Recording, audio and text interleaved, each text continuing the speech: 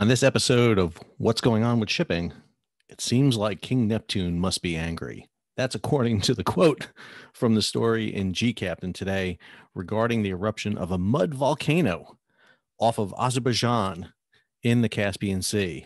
It does appear that if the world's oceans are getting a little angry with humanity right now.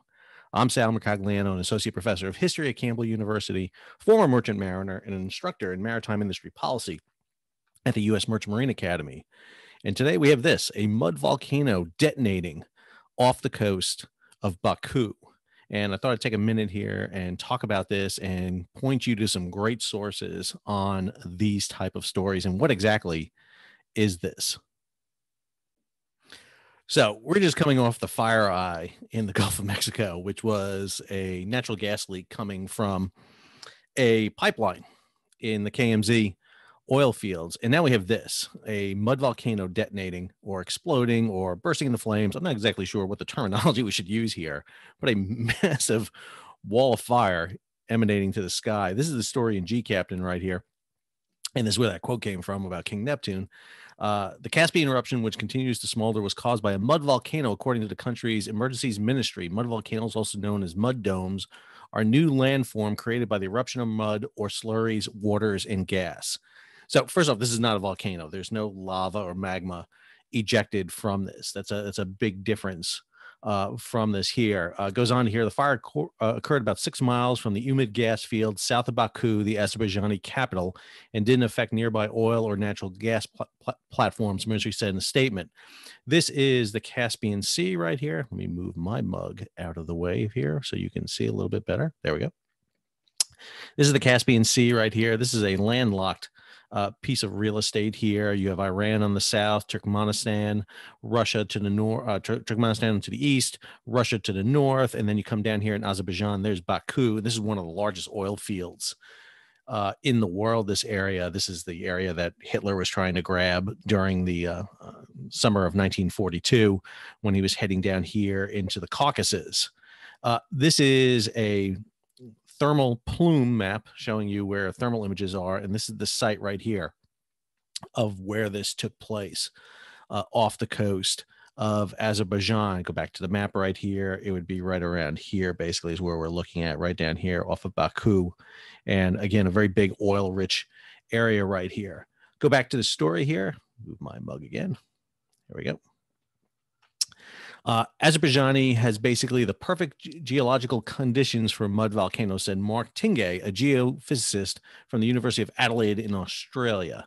In a tweet, the fireball was a major eruption of the Dashley Island, aka Ignatli Stone Island mud volcano. This mud volcano had a major eruption in 1920 and 1945. And this is an image right here. I'm going to pull this up here for you and show it to you because he has this right here. And one of the things that I always like to do is, of course, go to sources involved directly in this. And Mark seems to be the one to go to. Pulled up his CV, his resume from the University of Adelaide, and absolutely just a stellar. So what is a mud volcano? So I pulled this up here from Science Direct. Mud volcanoes are cone-like structures that form when a slurry of sediment with water and gas are extruded from the seafloor. And this is not an unusual one because right here you see this.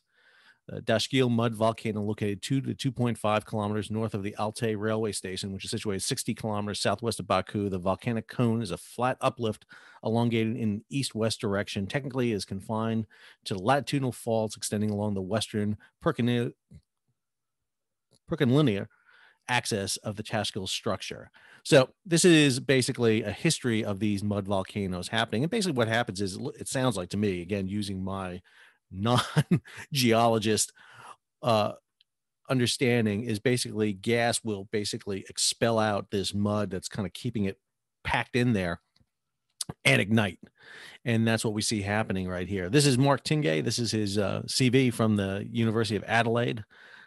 Definitely over 20 years experience. If you look at his background, more importantly, I pulled up his research interest, which is, this is it. This is his research interest, and his publications follow right in along with that. And so I recommend, if you're going to follow the story and get the best information for it, one of the things I like to do is direct you in the right way. I am not an expert on mud volcanoes, but this is an interesting thing because it happened in the Caspian Sea and it was witnessed by vessels who saw it. Get to Mark's Twitter page. He's at critical stress _. And he's got a whole thread running on it right now. And just taking a look at his thread, he mentions this is from 15 hours ago. Okay, so right off, let's note that there's still uncertainty on this. The State Oil and Gas Industry Agency, SOCAR, first reported as a mud volcano eruption, but many reports doubt this and say it may be a fire from a rig or platform. So yeah, always those possibilities right there. There's a lot of mud volcanoes and offshore oil platforms in that area, so definitely an idea going on. He goes on here a little further. At first, Azerbaijan is home of mud volcanoes and has hundreds of them. My Google Earth mud volcano map, I gotta love someone who has a Google Earth mud volcano map of Azerbaijan, gives you the idea of just how ludicrous many mud volcanoes there are. Let's open this in a new tab so we can take a look at this map here. Pull this map up here for you to take a look at here. Again, you got to love somebody who keeps it. Man, there is a lot of mud volcanoes there. So it gives you an idea. Again, if you had no idea about these things until today, there you go. All over the place at Azerbaijan. Let's go down his threads a little more. And the mud volcanoes in Azerbaijan are some of the biggest, most violent in the world. They are on average several large mud volcano eruptions each year. Many of them have big fires. Here is footage of the Lakabatan erupting in 2012. Okay, that is that's impressive. It's an impressive mud volcano right there.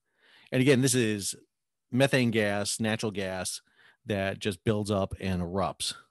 So definitely an interesting image right there. I definitely added Mark to my follows here. The offshore region has lots of known mud volcano islands. These are islands because they've been able to erupt enough mud to poke up above the sea. Many others are submerged or erupt to form a peekaboo, short-lasting islands such as Kume Bank. Did not know that.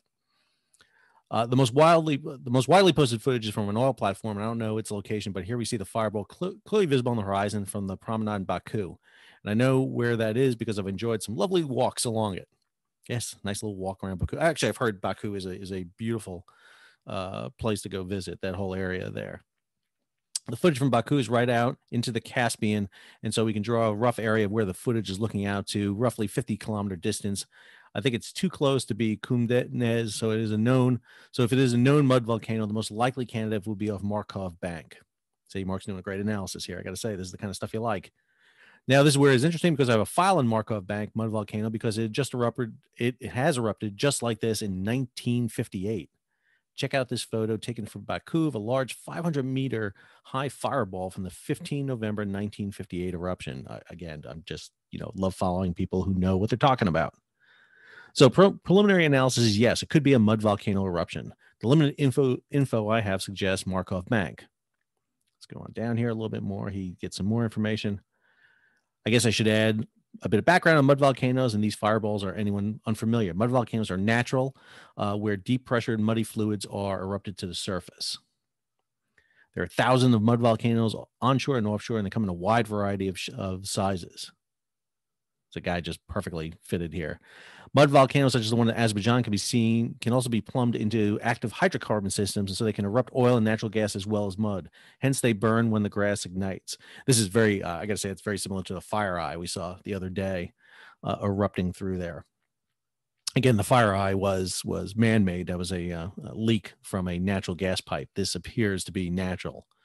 About 25% of mud volcanoes in Azerbaijan show violent erupt behavior, including big fireballs.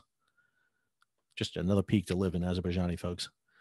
You might ask what it causes them to ignite. Well, we're not sure. Most likely, I think, are sparks from the rocks and the mud getting banged together as they are violently erupted. But some suggest the rapid pressure changes alone may be enough to ignite the gas.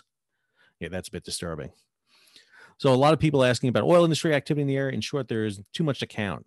Azerbaijan has an older oil industry than the U.S. That's true. Well, Azerbaijan is literally afloat in oil. It's the northern end of that Caspian Sea field that actually goes down into Iran and northern Iraq. There are thousands of oil wells offshore and onshore, many of them going back into deep Soviet era times, and Soviet era type technology, always a little bit of shaky. So we certainly can't rule out something may have happened on an offshore oil platform. Yeah, there are tons of them in this area. I'm also getting some questions about mud volcanoes historically and linkages between mud volcanoes and the Azeri oil industry. Did you know that Marco Polo discusses the natural fires and mud oil seeps of Azerbaijan? Marco Polo just everywhere. And shipping too. We did a whole video on the Marco Polo visit to the east coast of the United States. See, it's all related, people. It all comes together. Natural fires of Azerbaijan are also central to the country's national symbolism and are worshipped in Zoroastrianism, light and dark. Many people believe that gives us the idea of duality in religion in it. And so these ideas of fires, the gates of hell type stuff, heaven and hell come in from this region. Man, learning a lot here on just mud volcanoes going off. Go on a little bit here. Let's get to the update. Huge thanks to, lost that one there. There we go. Who noted a thermal anomaly detected by NASA NOAA. NASA NOAA runs satellites all over the world. Not sure this is the flame, as it could be one of the many oil field flares, but it's time for roughly 1 hour after the reported fireball. The thermal anomaly is a lot further south than I would have thought visible from Baku. However, it's very interesting that when I put these coordinates into Google Earth, they are smack bang exactly the coordinates of the Igniting Stone Island mud volcano. Update. Now, please keep in mind that we don't know if the thermal anomaly even is the fireball seen. Unfortunately, I don't have much about Igniting Stone Island mud volcano other than it's a tiny mud volcano just poking up from the Caspian Sea. Mark goes on here. If the fireball is Igniting Stone Island, then it must be one of the string of mud volcanoes along the crest of the big anticline that includes the major. Okay, I'm not even going to try those mud volcano names. I kill enough words around here. I probably don't need to do it. He goes on here to talk about it. I even did a little thread previously on this. Again, I would follow Mark if you hadn't done so yet. Let's see. So some more evidence indicating maybe Igniting Stone Island or one of the mud volcanoes near there. And he keeps going on here. Here we go. Here you can see the Kumani Bank mud volcano built from its May 2001 eruption, and it's gone again by the end of 2002. You can see the same thing in 1993 and 1994. Keeps going on. The original viral footage of the fire is reported in a few places being filmed from the Umid gas field. This is located roughly here in the image below. We don't know the direction the footage was taken, but it's definitely in the right area. And then he goes on, interesting things about the Azeri mud volcanoes. They tend to have multiple names. Let's see. I think we're getting down here to the end of his right here. Let's see. He's answering questions at this point. And he's going on. I think that's it. He's at there. Yep, he's just answering questions at this point. So definitely, if you've not followed Mark, definitely a guy to follow right there. Boom, following Mark, because it's definitely worth it to always follow an expert on this. So again, the story is right here in G Captain. I'll have all these links, including the links over to Mark's Twitter feed, if you're interested. And again, all these links to explanations about what mud volcanoes are and how they play out. Again, just an amazing images right here. We're seeing a lot going on around the world. Impact this has, who knows?